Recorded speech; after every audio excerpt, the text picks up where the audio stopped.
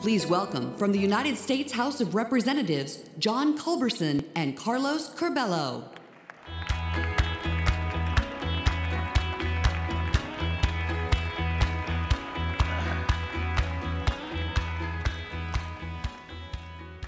An alliance is a partnership between two nations who share strategic interests and goals. For 70 years, America and Israel have been steadfast allies. Our governments, our militaries, our economies, our people rely on this cooperation. But today, we are here to celebrate something much more important than just the U.S.-Israel alliance.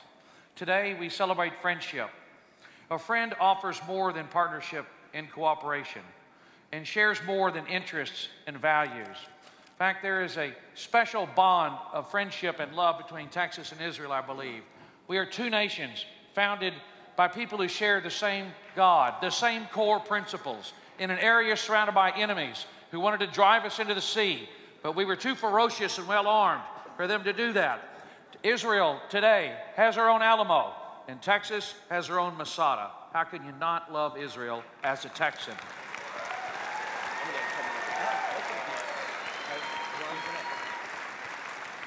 And you know, a friend has your back, sacrifices and struggles with you, gives you comfort and strength, offers you a hand, and picks you up.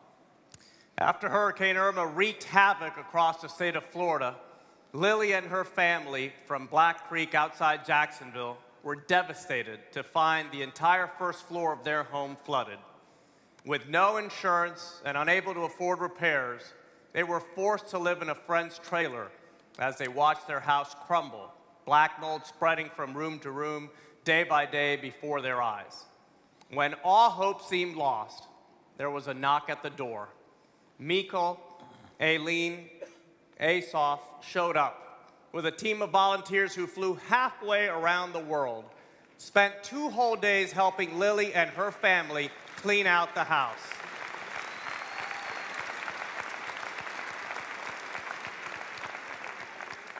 These volunteers were all over my state, from Key West to Jacksonville, but they weren't just in Florida. When Northern California faced the worst wildfires in a century, Rabbi Stephanie of Congregation Shamrei Torah in Santa Rosa opened her synagogue's doors to serve as a refuge from the fire. The synagogue was quickly overwhelmed with people seeking shelter and supplies. There wasn't enough staff or resources to tackle everything that needed to be done.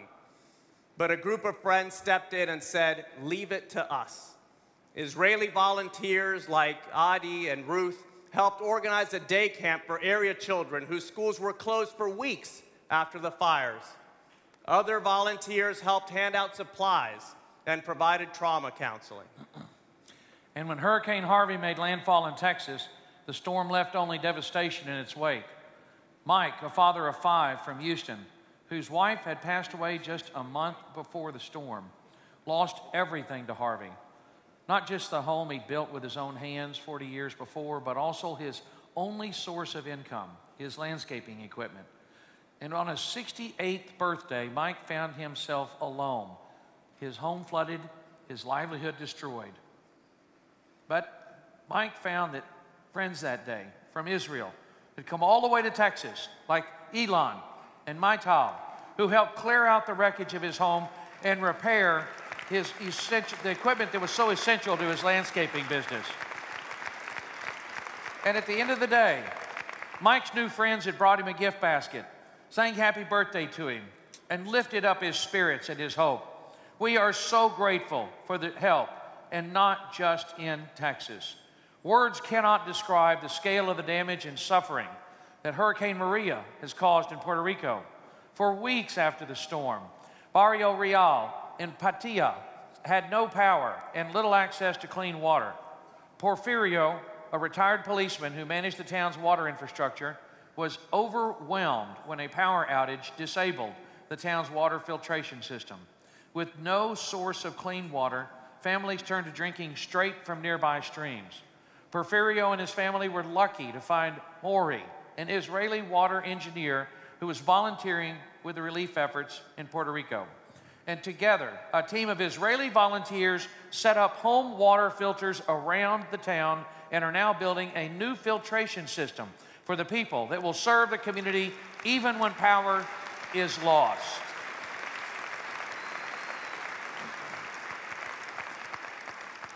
You know, Israeli relief workers were some of the first to arrive on the island that day. And today, almost 6 months after the worst natural disaster in Puerto Rico's history, our hearts overflow with gratitude for the Israeli volunteers still there, helping rebuild the island's critical infrastructure. Stories like these remind us of the powerful bond between our two nations, a bond that transcends any policy or politician. Today, we celebrate a nation that, even as it faces down the threat of war and terrorism every day, produces amazing people who run toward disaster. They offer up everything to help. They stay long after the storm to rebuild. That's more than an alliance. That is friendship.